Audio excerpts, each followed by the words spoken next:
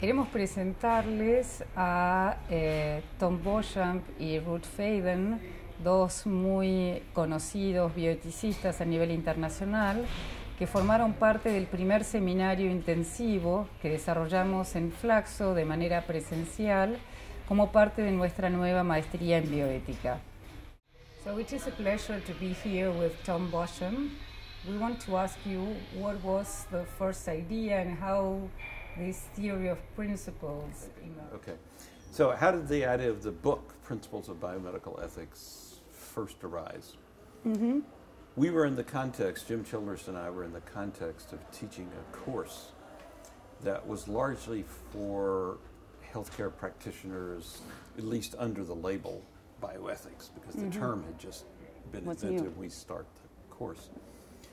So Jim and I were giving these, we were doing all of what was called at that time the ethical theory lectures in the course, which was 6 lectures, long lectures.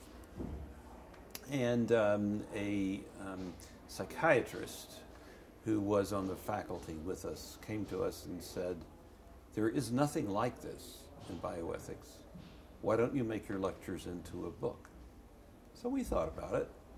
And we said, why not?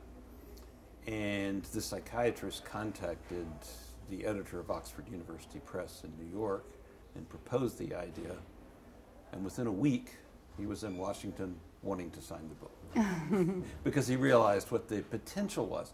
Now, he didn't see a word that we had written, not one word, but he wanted to sign the book. I guess it was a good thing. The second question is, what were the main changes you made in your book, in each edition, as we know that each edition has changes introduced? Yes, well, something that many people might not know is that every edition has had an extensive body of changes. So some people say, well, yes, but this change is very different from what you said previously, so it looks like a different theory, right? But our view is that it augments, explicates, deepens, and so on, the original idea of the 4 principles, or as I prefer to say, 4 groupings of principles. The structure has changed in some respects substantially over time, but I think that we've remained consistent to the original idea.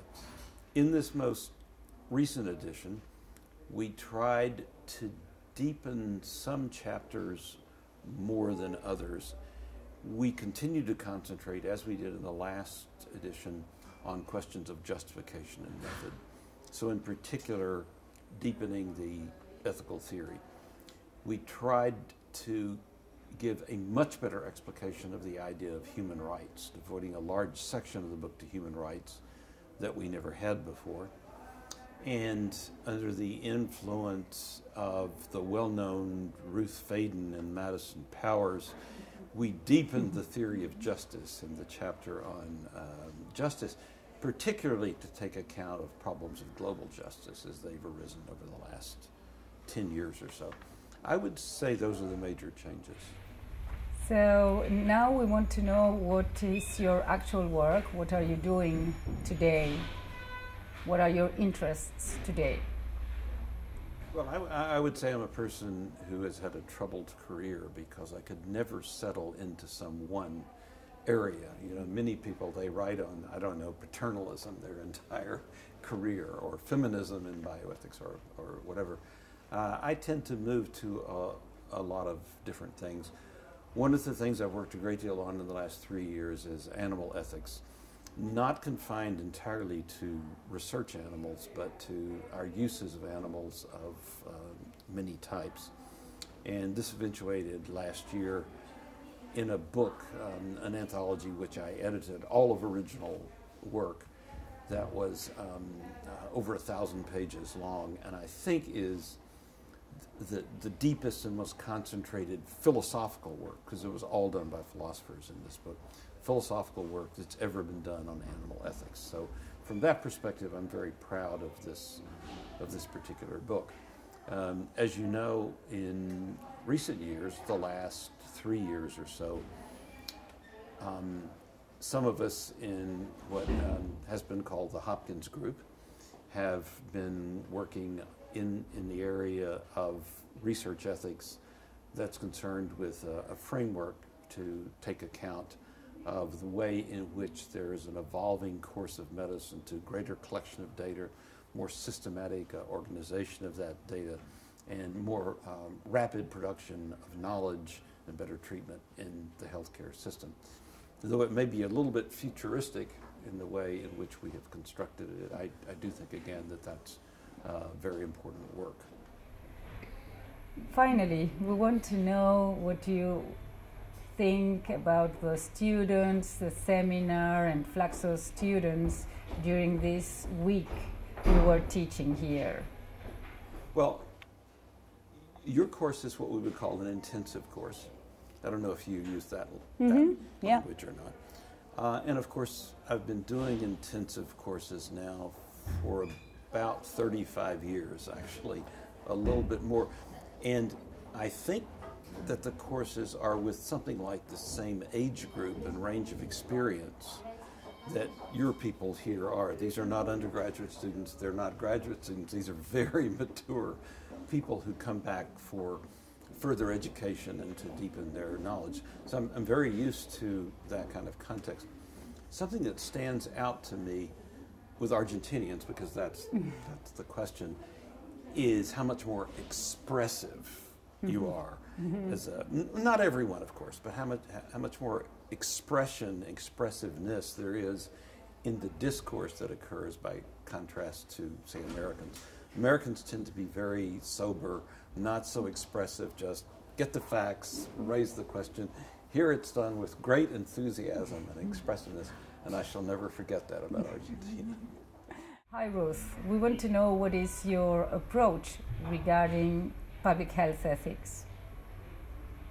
The central point that we have been trying to make in our work from the beginning is the close connection between the ethics of public health and social justice. So we are most concerned to defend the view that the moral foundation of public health as a political and global institution is the advancement of social justice. We want to know if your approach to public health ethics has changed and how it has changed along these years you've been working on it. I began in my career in public health. So I have a degree in, one of my degrees is in public health, and my first job as a grown-up after my Ph.D. was in a school of public health. So for me, the ethics of public health was just what I did from the beginning, right, in my career. It's changed very much in the past 10 years. There are many more people who are doing work in the ethics of public health. At my own institution, we have had a program in ethics and public health for 20 plus years. But now it's wonderful to see how many more people are interested in the ethics of public health and population health. We have specialty journals and many, many, many young people coming up who are working in this area. We want to know what are the challenges, the new challenges public health ethics faces today. So I think it has changed in this respect. When I first began in public health ethics, thinking of the ethics of public health, I too spent a lot of time thinking about the tensions between public health and individual liberty.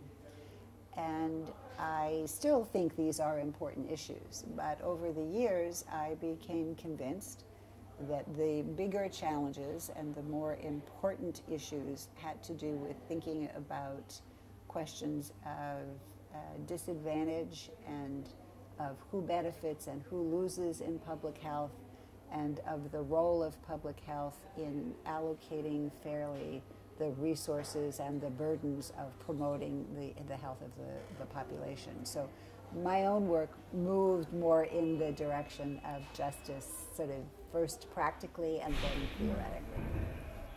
And what are you working on now? No surprise here.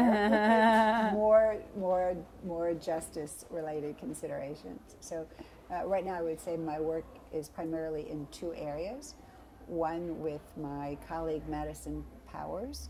We are working on a second book on our theory of justice, what we call our twin aim theory of justice. And this book will focus in particular on our theory as a theory of global justice with implications that are not specific to health, but are also applicable and important for food, energy, and water, which we see as foundational for human well-being generally.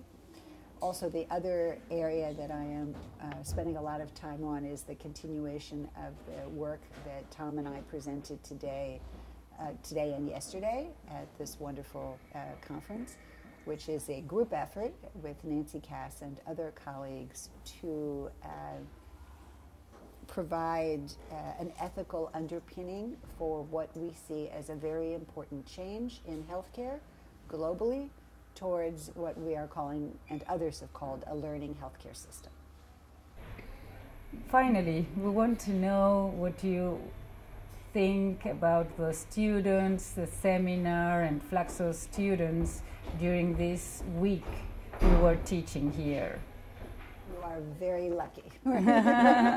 You have wonderful participants who are very well informed and very insightful and very a pleasure to teach, right? Very animated, they listen, they are engaging, you can watch and you can see you're talking, they're thinking, they are eager to exchange their ideas and thoughts with you. It's just a wonderful, from the standpoint of being a teacher, it's a wonderful environment. So thank you for the experience.